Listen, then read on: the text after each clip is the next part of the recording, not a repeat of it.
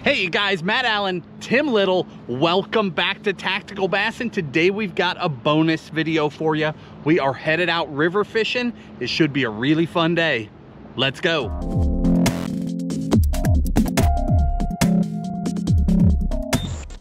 Fall is in the air, things are cooling down, and these fish are getting aggressive. We expect today to be a multi-species deal. It should be smallmouth, largemouth, spotted bass, possibly striper, and some other fish mixed in. That's the fun of river fishing, but we came prepared all power fishing. Now that's burned us before. Yeah. That has definitely burned us, but seriously, we brought nothing else with us. It's all crankbaits and swimbaits and A-rigs, topwater. It should be really, really fun. Let's get to it.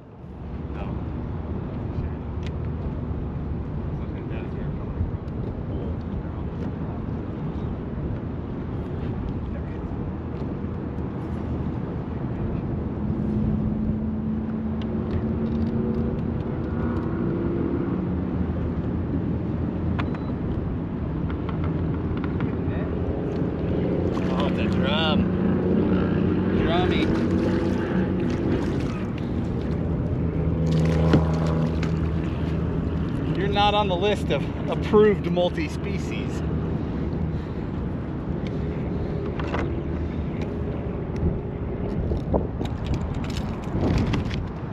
Little drum on the crankbait to get us started.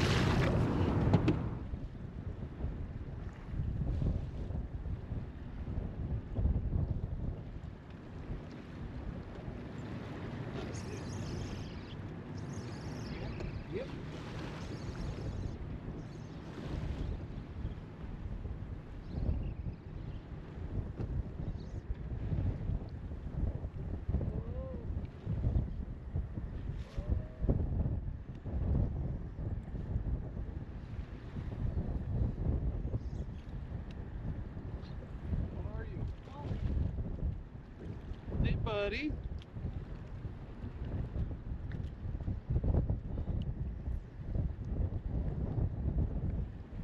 You think a smallmouth pulls hard on a normal day? You should try it when that river is ripping that fish downstream. Got him. Got him? 2.8.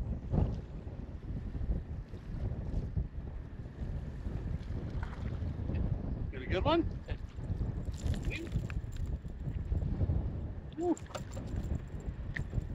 No. Hey.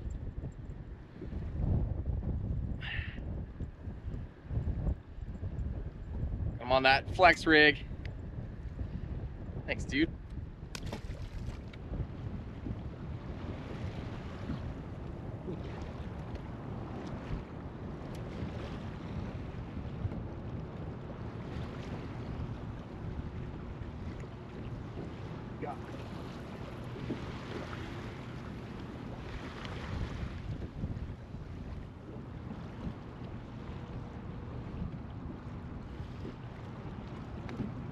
Good one, smallie.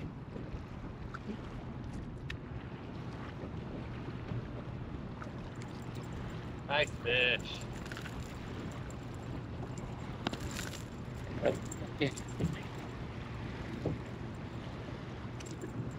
Beautiful smallie on the flex rig.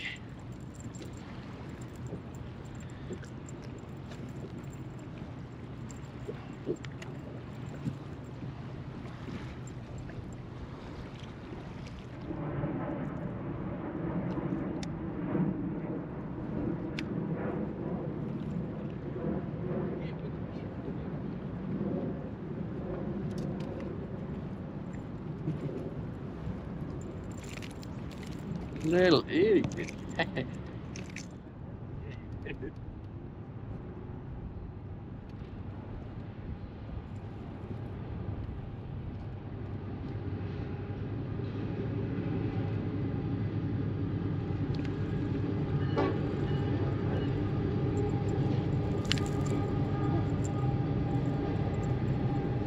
No.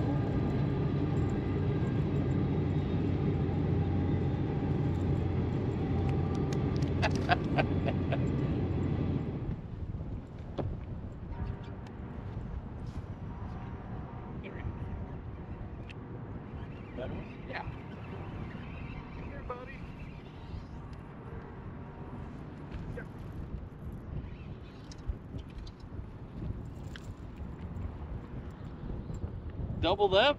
Yeah. Nice.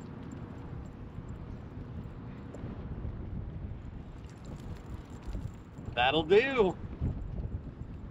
Oh.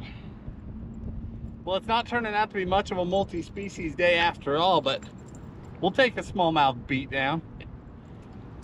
So the gist of what we're doing today, you know, water temperatures are dropping, the air temps have been dropping, and these fish are getting more aggressive, more active. They're feeding heavily through the fall. As you can see, we are in ripping current. However, this is actually less current than we expected, which has really opened up some doors for us and allowed us to fish some more of this open water. So if we were in a little creek somewhere, you know, trout fishing or fishing for little smallmouth, it's easy to see where they would position, right? Throw behind a boulder, throw behind a laid down tree on the shore, throw into a little eddy. But when you get out here, this is the Tennessee River. There is so much water roaring through here. Now, sure, if we get up there on the shoreline, there will be fish up there in every little eddy, but there's more fish than that. And a lot of times the bigger fish aren't on that visible. Did you come off? Yeah. They're not on that visible stuff that you can see. Some are, but a lot of the good ones are out. So what we're doing is we're just out in the current. We're using an Ultrex trolling motor, which, you know, a few years ago was mind-blowing. Now we take it for granted. But we've got the Ultrex spot locked out here in the current. So we're sitting perfectly still. And then we're just fan casting. And essentially the fish will sit out here in what looks like the great wide open. And they'll sit behind every little boulder, branch, stick, anything out here on the bottom that creates a little eddy, they'll sit behind it. So we're fan casting, and then when we get bit, they're always sitting there for a reason. It's not a random fish sitting in the current where we've got our trolling motor on 10, right? They're not just sitting up in this current full time. They'd be the skinniest fish in the world if they were doing that. They're tucked behind cover. So as soon as we get a bite, like right here, you've seen how many bites have come off this side of the boat. I don't know what's over there, probably a rock or something, but that current clearly has an eddy down on the bottom that those fish are coming up out of to get our A-rig. So we're fishing current seams, we're fishing breaks, just like we would fish. If you downsize this all the way to a little trout stream, it's the exact same thing, just on a grand scale. In fact, the A-rig itself, I mean, this isn't that much different than throwing a Panther Martin for a trout, right? Bladed rig, swim bait on the back, fishing in the current, getting those fish to come out of their little cover spots and attack it as it goes by.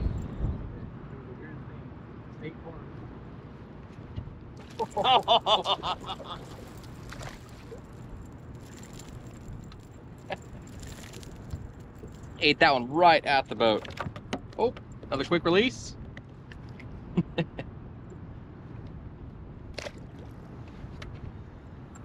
That dude smashed it right at the trolling motor.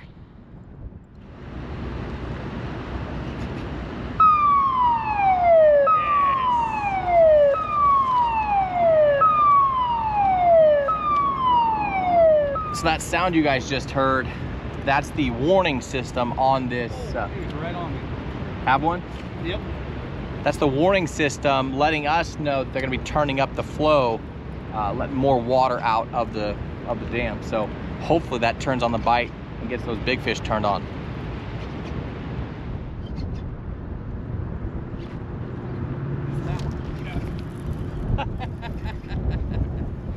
That's amazing, isn't it? We hook set in unison, opposite directions in current.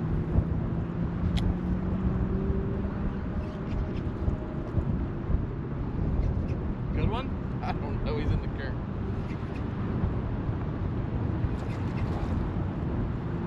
Two. You got two? Yeah. Get him in the boat. Oh, you lost one. Oh, I just had two on at once. No. Once they get down current of the boat, you're fighting the fish and the current. Still so much fun. Thanks, dude.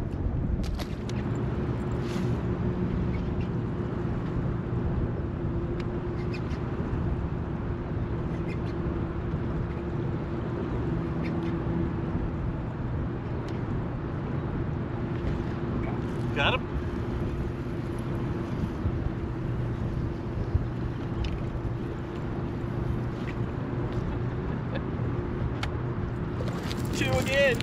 Is it? Nice.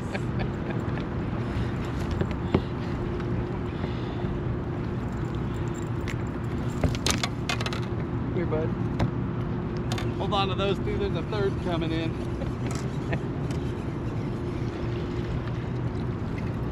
Oh, good one. This bite's not half bad, huh? Awesome.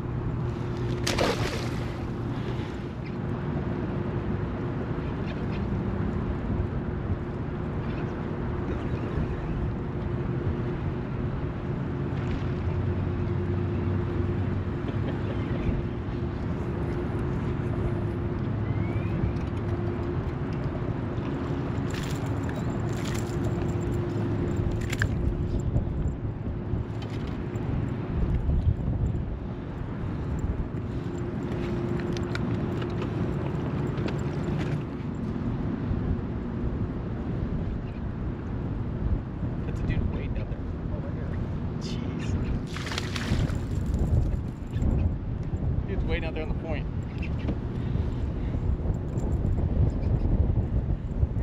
He's got a skid steer in the air. Oh, wow.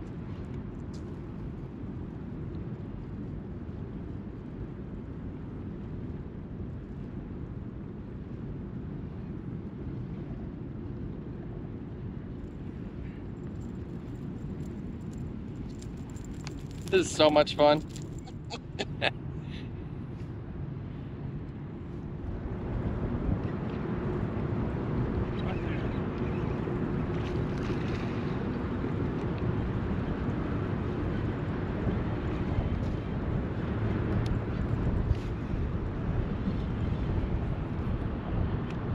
Dang, they bulldog when they get downriver.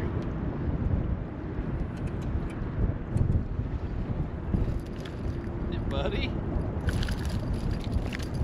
Thanks for joining us.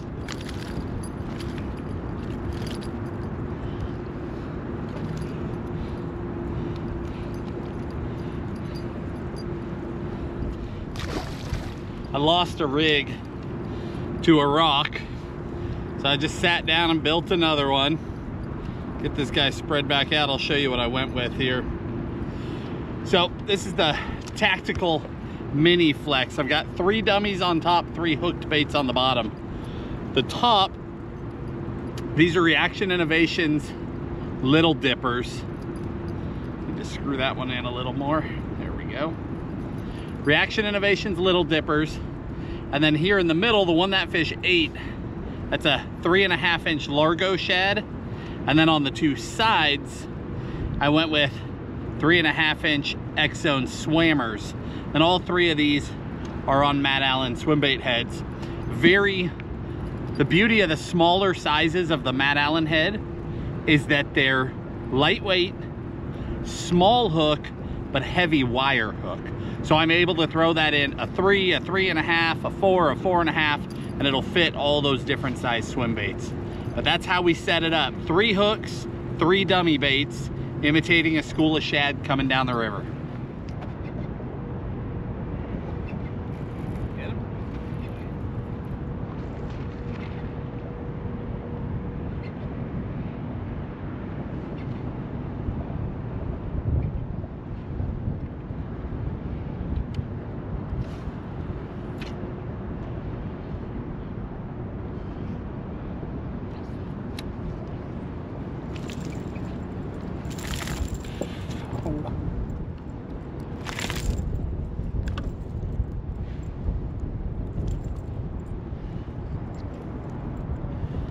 So a tip for you guys, when you're fishing current like this, it can be, especially when it's fluctuating, if they're opening and closing gates, increasing flows, decreasing flows, it's important that you're paying attention to how your rig or your swim bait, your bait, any bait for that matter, is swimming in the water. So if you go too slow, you're gonna be hung up. You go too fast, it's not gonna look right, especially when you're fishing 2 guys on a boat. If Matt's on the trolling motor and I don't realize it's gonna change the speed that we're drifting, maybe we're spot locked. So pay attention to the feel of your bait. So when I'm throwing this out there, let it hit, engage in the reel. I'm speeding my reel up to pick up that slack as we're drifting. And then once I feel that resistance, that's when I'll add my reel twitches. Because again, I feel that resistance. I feel like those baits are swimming straight. If I'm going too fast, they're gonna blow out and look dumb. Feel that resistance, have a little bow in your line, then you can add your reel twitches and your rod twitches, and you can fish this coming down the current no matter how fast you're actually drifting down. Another thing you can do is increase, watch out, sorry, but it's all good. Increase the middle bait, the head size. If you're not getting down, say the current's too strong and you're not getting down off the surface, increase the middle wire, the one that's farthest back, just a size up or two, and that'll help your bait stay down, and you'll be able to feel that resistance quicker.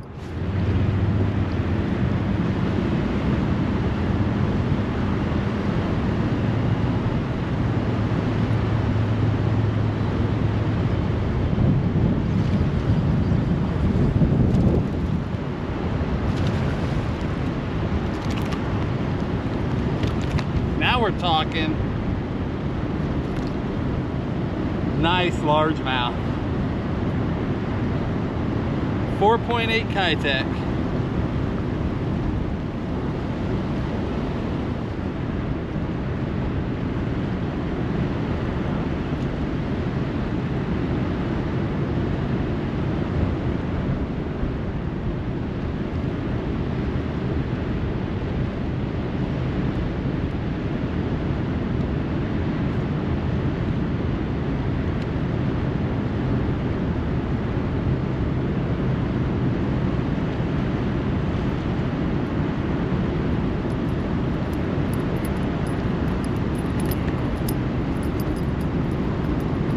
Matt catches a largemouth and I catch a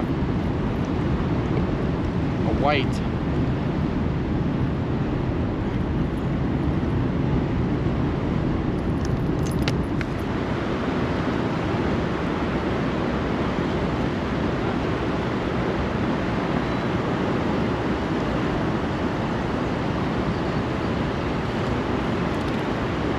Yep. Nice largemouth.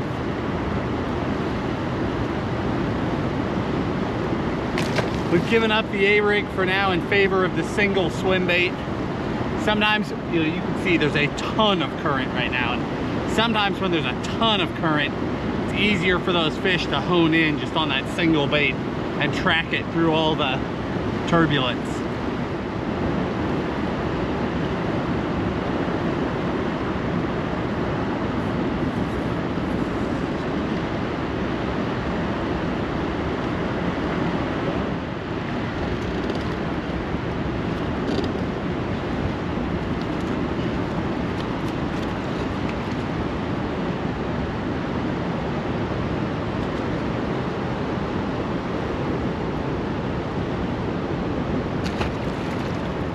All right, guys, we're gonna wrap it up here. Hopefully you guys enjoyed coming along with us. This was just a bonus video. We were going out fishing, thought we'd bring you guys along for some of the fun. A-rig season has definitely fired off. You can always count on Tim to find that bite. This guy, he'll rig when there is no rig bite, so he never misses the start. But I had to put it on. I was gonna get beat down. I got beat down anyway, but I was gonna get beat down bad if I didn't put that thing on. But anyway, we'll link. You got big fish? I did. I got a good largemouth.